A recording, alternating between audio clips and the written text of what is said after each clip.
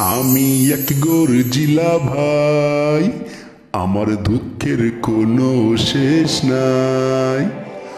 আমি এক গর্জিলা ভাই, আমার দুঃখের কোনো শেষ নাই। আমি অনেক শক্তিশালী, সবার চেয়ে শক্তিশালী, তবু আমার দুঃখের শেষ নাই। তবে যে যাই বলুক, আমি এক গর্জিলা ভাই, তোমাদেরকে আনন্দ দিয়ে যাই। কি হলো বন্ধুরা, সবাই অবাক হচ্ছ যে আমি জঙ্গলের সবচাইতে বড় আর শক্তিশালী প্রাণী হওয়া সত্ত্বেও আমার আবার মনে এত দুঃখ কিসের? আজকের কার্টুন ভিডিওটি তাহলে একটুও না টেনে পুরোটা দেখে ফেলো। আর তোমাদের মধ্যে যারা আজ আমাদের চ্যানেলের ভিডিও প্রথমবার দেখছো, তারা এক্ষুনি চ্যানেলটি সাবস্ক্রাইব করে পাশের বেল বাটনেও একটা প্রেস করে দাও। আহা বাবা, তোমরা তো অনেক স্মার্ট আর ইন্টেলিজেন্ট, এটা সবাইকে বোঝাতে হবে তো। এছাড়া এই চ্যানেলে প্রতিদিন সকালবেলা একটি করে নতুন কার্টুন ভিডিও ছাড়া হয়। আচ্ছা, এইমাত্র কে কে আমার কথাগুলো শুনে চ্যানেলে সাবস্ক্রাইব করেছো? এই ভিডিওতে এখন একটি লাইক দাও তো। বাহ, ভেরি গুড, তোমরা সত্যিই খুব স্মার্ট। আচ্ছা দাঁড়াও, একটা ছাগলের বাচ্চা আসছে। উফ, কেউ কথা বলো না, ছোট্ট ছাগল ছানাটি আবার পালিয়ে যাবে কিন্তু।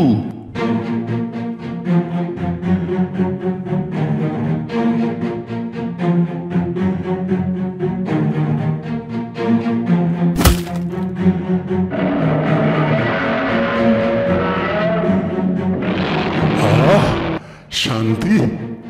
সকালে 3 ঘন্টা ঘোরার পর অবশেষে একটি শিকার পেলাম। এবার এটা নিয়ে বাড়ি যাই। ওদিকে আমার বউ গর্জিলা আবার আমার জন্য বসে আছে। আমি শিকার ধরে নিয়ে গেলে তবেই সে সকালের নাস্তা করবে। তোমরা কেউ আবার চলে যেও না, দেখো আমার মনের অশান্তির কারণটা আসলে কি।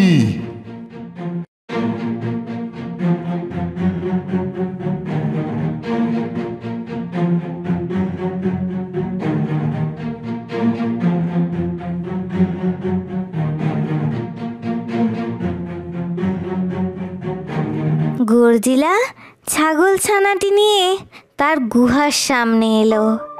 এসে সে তার স্ত্রী গর্জিলাকে ডাকতে শুরু করলো। গিন্নি, ও গিন্নি, তাড়াতাড়ি বাইরে এসো, দেখে যাও। আরে একদম তাজা কচি একটি শিকার নিয়ে এসেছি তোমার জন্য, তুমি নাস্তা করবে, তাড়াতাড়ি এসো। বলি কি হয়েছে?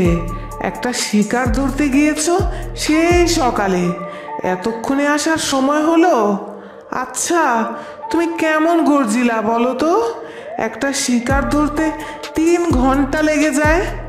আমার তো সন্দেহ হয়, আসলেই কি শিকারে গিয়েছিলে নাকি কোথাও বসে বসে ঘুমাচ্ছিলে?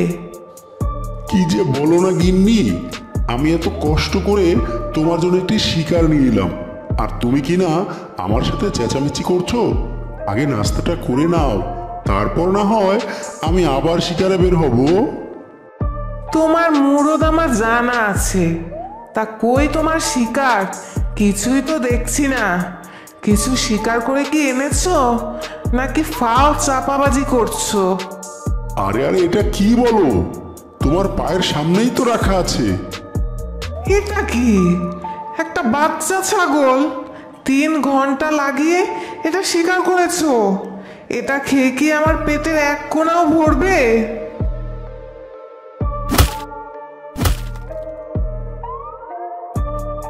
আমার হয়েছে যত জ্বালা।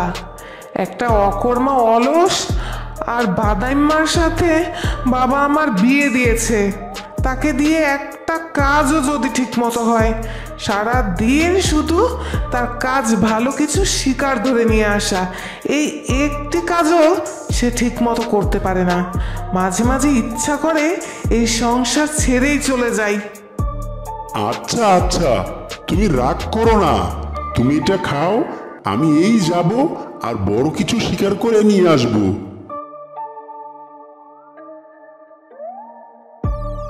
দাঁড়াও, এত ছোট ছাগল আমি খাই না। ওটা আমার দাঁতেও লাগবে না, ওটা এখান থেকে নিয়ে যাও।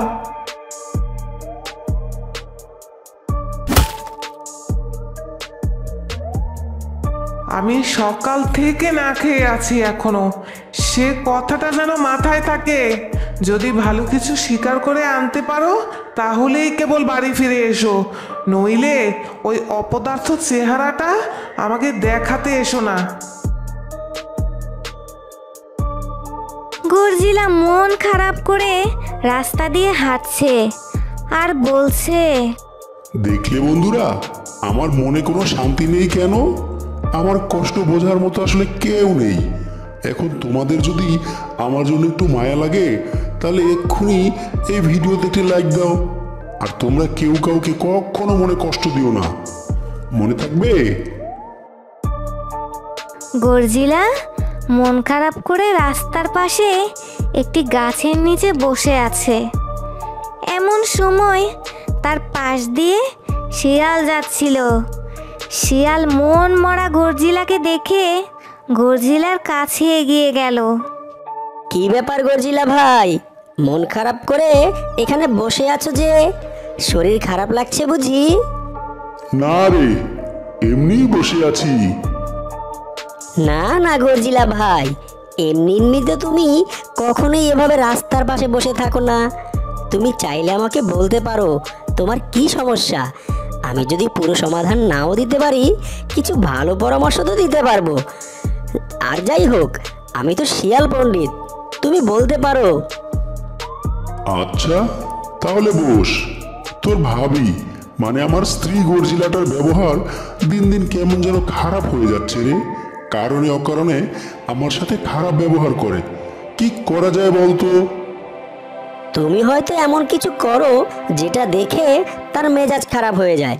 গর্জিলা ভাই, মেয়েদের মন বোঝা কিন্তু খুব মুশকিল, একটু তাদের সাথে মানিয়ে চলতে হয়।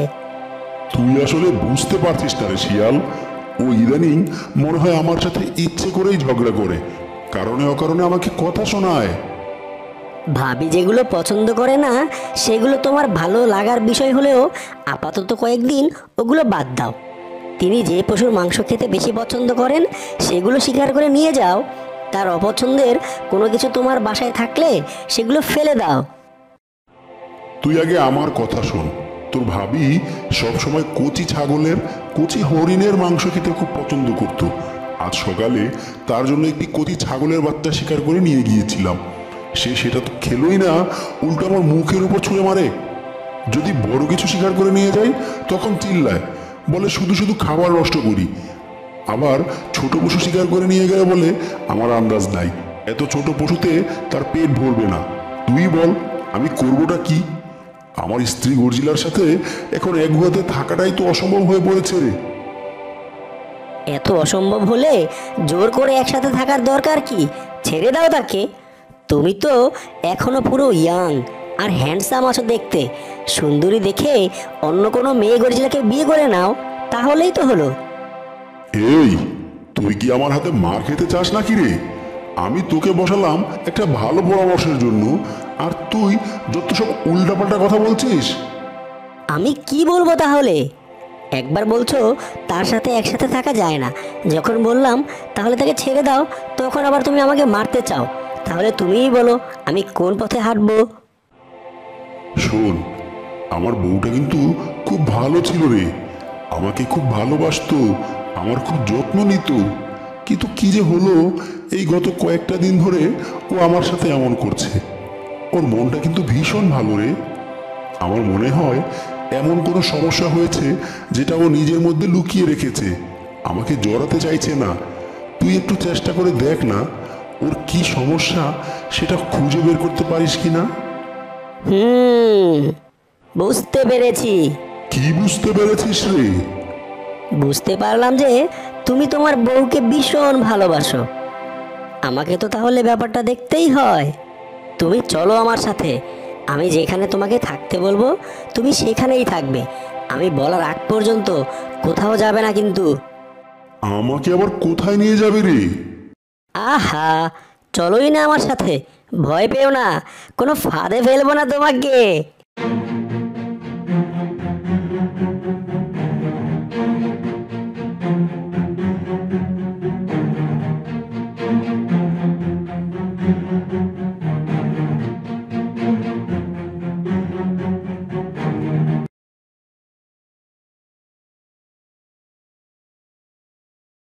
স্ত্রী গর্জিলা মন খারাপ করে তার গুহার সামনে বসে আছে।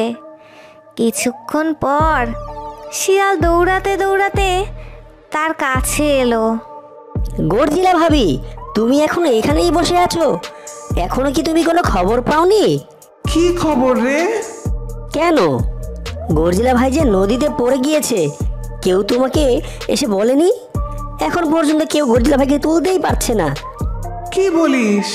কখন? কিভাবে? আমাকে তাড়াতাড়ি নিয়ে চল। আমি শুনলাম গর্জিলা ভাই নাকি নিজেই নদীতে নেমেছিলেন, কিন্তু এখন আর উঠতে পারছেন না। আরে, ও তো সাঁতার জানে না, ও কেন পানিতে নামলো? এই লোকটাকে নিয়ে আমার হয়েছে যত যন্ত্রণা। আরে গর্জিলা ভাবি, তুমি এত দুশ্চিন্তা করছো কেন? দুদিন আগে গর্জিলা ভাই আমাকে বলছিল তার কাছে এই সংসার আর ভালো লাগে না। তুমি নাকি ইদানিং তাকে আর সহ্যই করতে পারছো না। শিয়াল ভাই রে, আমি তাকে সহ্য করতে পারি না এটা ঠিক না। আমি আসলে তার জন্যই তার সাথে খারাপ ব্যবহার করেছি।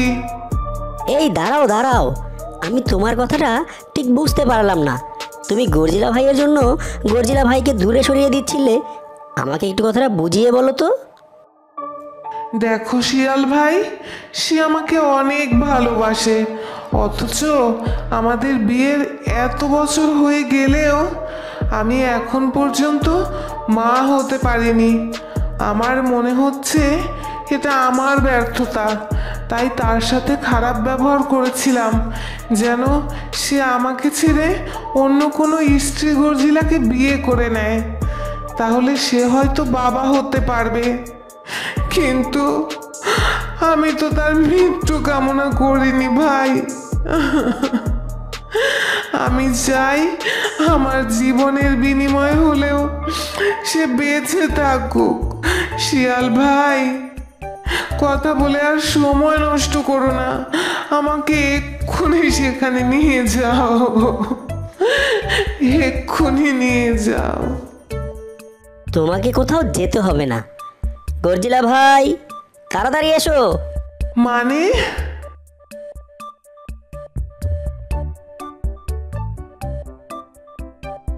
মানে হচ্ছে তোমরা দুজনই দুজনকে অনেক ভালোবাসো, তাহলে শুধু শুধু তোমাদের মাঝে কোনো ভুল বোঝাবুঝি দূরত্ব থাকা উচিত নয়।